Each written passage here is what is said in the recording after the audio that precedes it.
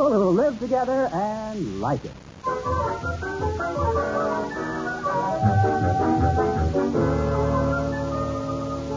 As we look in on the Coopers this morning, George is still upstairs getting dressed, and Liz is in the kitchen talking to Katie, the maid. Oh, Katie, I'm so excited. You know that big benefit review for the Red Cross next week? Yes. Well, George and I are putting on an act. We're representing my club. But Mr. Cooper hates everything about your club. Didn't he put up an awful squawk? He didn't say a word, and I've got everything set except one tiny detail. And what's that? I haven't told him yet. But I don't want to be around when you tell him. It strikes me when he gets angry. Oh, now, Katie, George has perfect control of himself these days. He doesn't say a word when he gets mad. He just sits there and turns different colors. That's what I mean. He looks like a rainbow. Yes, and lately he's getting the pot to go with it. Hey, it's pretty lonesome in here. Oh, I'm coming, Cream Puff. Well, how is my wonderful husband this morning? Give me a kiss. Oh, George, you're so handsome and clever and charming and cuddly. All right. What do you want this time? Nothing. I just love you, that's all. Hold me tight. Okay. Tighter. Tighter. Tighter. Oh, but Liz! Go on. Pretend I'm an old tunnel and save my side room. Annie, what are you up to? If you think I have an ulterior motive, I don't even want to talk to you. Oh, honey. I merely wanted your advice about the Red Cross review next week. Oh, what's your problem? Well, one of the members of my club volunteered to do an act with her husband. That ought to be nauseating. Well, this member is in an awful fix, George. She volunteered without telling her husband about it. He did? You mean he doesn't know anything about it? No. Oh, brother. I'd like to be there when the poor sucker finds out. You will. I don't see what's so bad about it. What would you do if it was your wife, George? I'd give her a good swift kick in the pants. You wouldn't. Oh, just think of that poor devil having to get up and make a fool of himself. Who is it, Liz? You. Oh.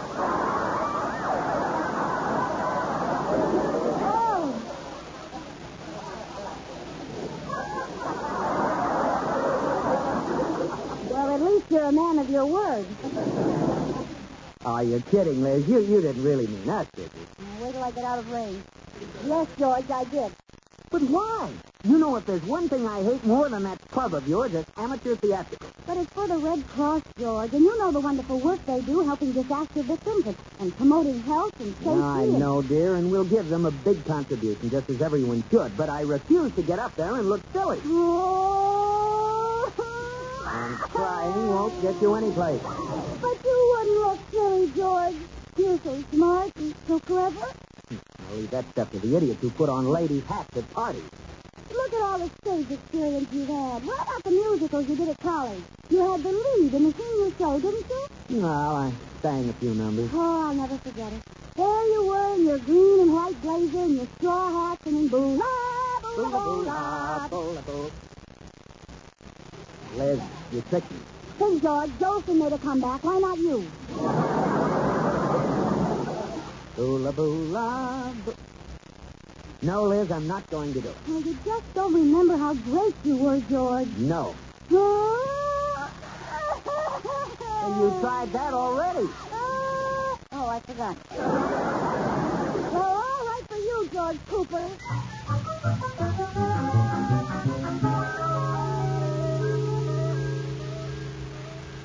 Did you send for me, Mr. Atterbury? Yes, Cooper. Come in, boy. How long have you been with the bank, Cooper? 14 years. And you worked all the way up to 5th vice president. Remarkable. Well, George, I have a job that's worthy of you, boy. Yeah, what, sir? You're going to represent the bank in a large public relations project, boy. Oh, boy. Are you making fun of me? No. Oh. Well, there's a big review being given for the Red Cross next week. And I thought you and Liz could work up a little song and dance routine. Oh, Mr. Atterbury, I simply can't. Cooper, boy. Well, why did you choose me anyway? Because you have talent. You're a natural, boy. Why, the other night at Anderson's party, you were a scream the way you wore those ladies' hats.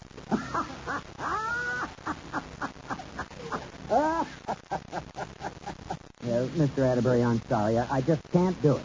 You'll do it or I'll bust you to 6th vice president. You would? Wouldn't I?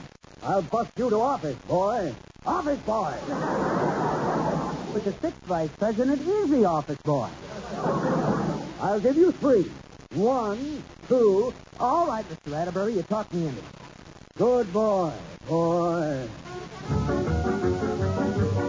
That's right. I'm sorry, but that's the way it has to be. Goodbye. Well, that's it, Katie. I told my club we couldn't do the act. Isn't there some way you can change Mr. Cooper's mind? Nope. I gave him a kiss that lasted 10 minutes, and he still said no. Well, maybe a real good dinner will do the trick. Katie, if the heavy artillery didn't work, what good's the cap pistol? Oh, when George Cooper says no, he means it. There's no business like no business I know. Hiya, Liz. Hiya, Bing. How do the old pipes sound, huh? Well, they could stand a little Drano. What's the matter with you, George? Nothing, honey. I've just been thinking. You were right this morning when you said we should all pitch in and help out the Red Cross. You mean you'll do the act with me? Yes, sir. And I've even worked out a wonderful act for us. Starring you, of course. Oh, well, we could both be in it equally. Oh, no. Listen, I'm no fool. You're the one they look at, the good-looking girl. Well, thanks, but I think that we Now, should here, both... I've got it all written down, see? Uh-huh. We'll open with a song. Sing What the Strings of My Heart. Oh, I love this number. Good. Now, come over to the piano and let's see how our voices sound together. You sing the part that's underlined. Okay. Dear, when you smiled at me, I heard a melody. It haunted me from the start. Something inside of me started a symphony. Sing. Went the string. I still recall a thrill. I guess I always will. I hope you'll never depart. Dear, with your lips to mine, a rhapsody divine.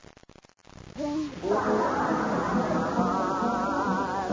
Dear, when you smile at me. Wait a minute. Hold it, Frankie boy. What's the matter? I lost my place. This is a great part you gave me. Do you think my voice will hold up? But, baby, don't you see? You're the star of this song. I am? It means nothing without you. It doesn't? Of course not. Now, we never know how the strings of my heart go until you tell us. Then we know they zing. Well, the whole thing zings if you ask me. All right, we'll get another opening song. In the meantime, let's work on this soft comedy material I've prepared. All right, let's hear this boss comedy material. Okay? Now, after one chorus of the song, I click this little clicker. You what? Click my clicker like this. Oh. And we stop. I say, hiya, Liz. And you come right back with, hiya, George. Hmm? Well, now there's a clever opening. Oh, Liz. All right. Hiya, George. Then after I wait for a laugh, what do I say? Here's your clip. Hiya, Liz. Hiya, George. You know, a tramp came up to me and said he hadn't had a bite in days. What did you do? I did it.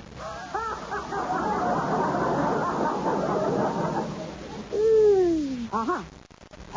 Did you hear about... No, that's mine. Oh. Did you hear about the big fire down at the shoe factory? What happened? 200 souls were lost. Well, at least there'll be one person laughing at it. You know, there are two things I No, that's my line. Oh. You know, there are two things I can't... Wait a minute, brother. You tell all the jokes. So far, I haven't had a thing to say. I'm Liz Cooper, not Harko Mark. Now, dear, every comedian has to have a straight man. Well, couldn't I be just a little crooked now and then? But the straight man is the backbone of the comedy team. After all, what would Amos do without Andy? What would Lum do without Abner? They could form a new team, Lum and Amos. Oh, well, how will it look, George? After all, we're representing my club. Well, Liz, I wanted to speak to you about that. Mr. Atterbury called me in today, and, he wanted us to represent the bank. Oh, I get it. When I want to do it, it's a lot of silly nonsense. When Atterbury wants you to do it, there's no business like show business. Oh, now, Liz, don't be like that. Remember, the show must go on. Well, it can go on without me. But I need a partner. What can I do? Get Edgar Bergen to help you. You can work sitting down. All right. If you're going to be that way, I'll just have to get one of the girls down at the bank to be my partner. Oh, go ahead. I've seen those girls down at the bank. There isn't a woman there who has one zing left in her. Go ahead, I dare you. Let me get the door, Katie. It's George's new song and dance partner. I want to take a look at the old fuddy-duddy. All right, Mrs. Cooper. Yes? Hello there. I'm Miss Williams. The bank sent me out. This is 321 Bundy, isn't it? Sorry, wrong number. Goodbye. Just a minute. This is the address they gave me. Doesn't Mr. Cooper live here? Well, he lives here, but you just missed him. He left on a trip to South America. He's here? How odd. Yes, well, goodbye. Well, hello, Miss Williams. Come on in. Why, Mr. Cooper, I thought you and South... George, welcome home! What? I only went out to put the car in the garage. Well, you said he went to South America. Well, I always get confused. Our car is a Rio. I was supposed to be here tonight, wasn't I, Mr. Cooper? Why, certainly. Come inside where we can be alone and we'll start rehearsing. Anything you say, Mr. Cooper. Oh, why don't you call me Joe? Mrs. Cooper, did you see the old fuddy-duddy? Oh, Katie. Well, what's the matter? I made a terrible mistake, Katie. Her fuddy isn't duddy at all. They've been in there an hour together. Aren't you worried about your husband? Why, Katie, certainly not. Well, don't you wonder what they're doing? Katie, I want you to know I trust my husband implicitly. And why are you standing on that chair and kicking in the transom? I'm not kicking in the transom. I'm dusting. Katie, why do you suppose they're so quiet in there? I don't know. How are they telling those jokes? By sign language? If they just make some noise, anything, I'd feel better. Do you feel better? Oh, George knows I'm out here, and he's just doing that for my benefit. I know him. Actually, Katie, he's miserable. Listen to him laughing through his tears. Well, I think I'll just open the door a teensy crack just to give him some air. All right, Miss Williams. Now that you've memorized it, try that straight line. Oh, you're so handsome. Take me in your arms and kiss me. I'm going in there, Katie. Hand me that bowl of soup. But he said it was just a straight line. Well, that straight line sounds like the shortest distance between 2 points. This I gotta see. That's good, Miss Williams. Now, I take you in my arms, bend you backwards and kiss you. Now, try that line again. Take me in your arms and kiss me. My Anybody God. want an apple? No, thanks, Blair. Go ahead, Miss Williams. Take me in your arms and kiss me. My Do you God. want an apple, Miss Williams? No, thanks. Look, Liz, we're trying to rehearse. Well, I thought you might be hungry. Wouldn't you like a piece of garlic or something? Liz, you can stay here and watch if you want, but we are not hungry. Understand? Yes, George. Take me in your arms and kiss me. My God. Cigar, cigarette, smoke, anyone? Liz, Cigar, Miss Williams? now stop that, Liz. What are you trying to do? I think we'd better eliminate the kiss, Mr. Cooper. Mrs. Cooper's a little jealous. Me? Jealous? Ha! I'm just trying to protect him. The last time he kissed a girl on stage, he got hurt. Hurt? Yes, his glasses got steamed up and he fell in the orchestra pit. Liz, you're being silly, but if you want us to take this kissing bit out of the act, well, we'll just... Whatever gave you that idea? Please, George, you don't really think I'm jealous. Well, you seem to... Why should I care if you want to get up there and kiss an older woman? Now, wait a minute. You don't have to get nasty with me, Mrs. Cooper. I'm not going to steal your son away.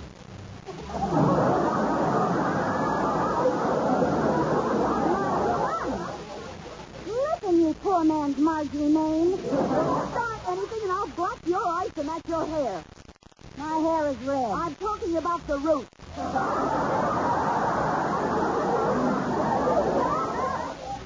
Now stop it, both of you. Liz, you ought to be ashamed of yourself.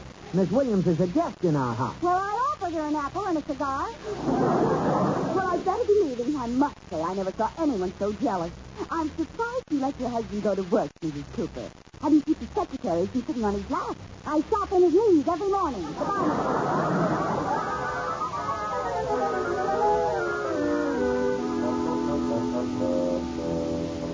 Mrs. Cooper, who's that handsome man in the living room? Well, Katie, I made such a fool of myself last night that I decided to fight fire with fire.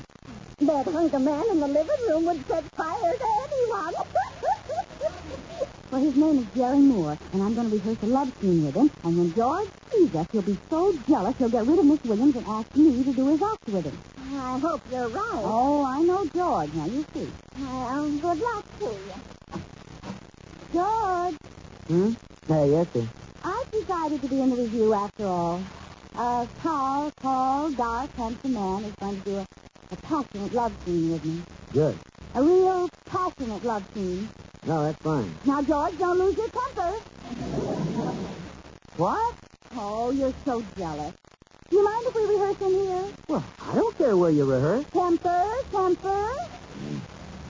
Gerald. George, this is Gerald Moore.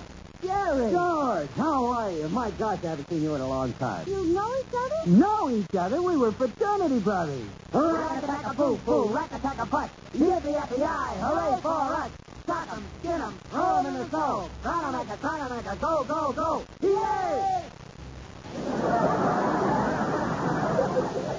Well, deem off my raccoon coat. If you're ready, Jerry, let's start the scene. Yeah, I'll sit over here out of the way. Don't mind him. He's insanely jealous. Go right ahead. Oh, my darling. I love you. I love you, too. Kiss me. Yes. Yes, I'll kiss you. On the eyes. On the mouth. On the throat. Ooh. Pretty hot, huh, George? Hey, Jerry, whatever happened to Bill Anderson? Oh, take me, my love. I'm yours. This is the moment I've dreamed of. When our hearts meet and our souls meet. At last you're mine. All mine. I think he's running a butcher shop. Ah, my beloved. Let me melt into your arms. Did you ever buy anything from him? Once. Come to me, darling. Darling, every fiber of my being is tingling with ecstasy. I love you. A pound of liver. Oh, What's the matter, Mrs. Cooper? oh, nothing at all. What do you think you're holding, Bill Anderson or a pound of liver? Oh, I'm sorry. Let's try it again, Oh, huh? forget it. No, I think you ought to do the act, Liz. It's very funny. Funny. Sure. Well, he's right, Mrs. Cooper. It'll get a million laughs. It's the funniest thing I've seen in years. Everybody Oh, go. that's right. Go ahead. Fight over me.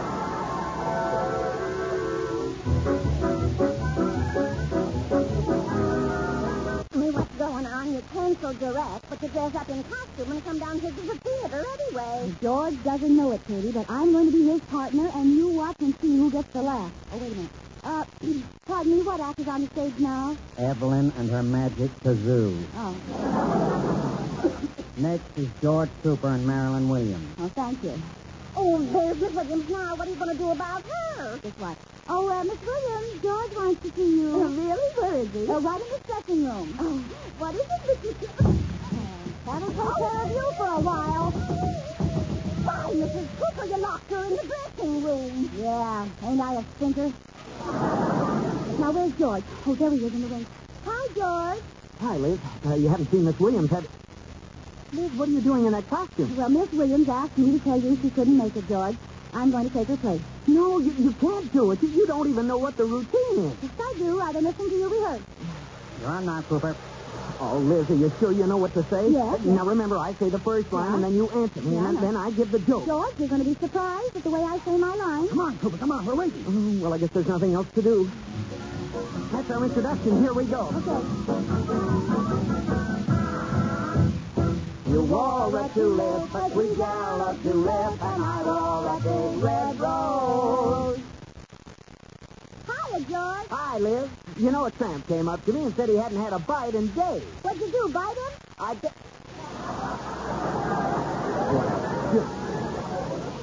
When you caress me, 'cause then heaven bless me, what a blessing, no one knows. Say, Liz, did you hear about the big fire at the shoe factory? I bet some heel started it. No, Liz, you're supposed to say what happened. Huh? What happened? 200 souls were lost. Oh. You make my theory when you call me dearie, put down where the bluegrass grows. Well, go ahead, Mr. Bones. I'm taking no chances with you this time. I'm telling a joke you never heard of before. I know a girl who's so dumb she thinks the football coach has 4 wheels. How many wheels does it have? Your lips were sweeter than tulip when you wore that tulip, and I wore a big red rose.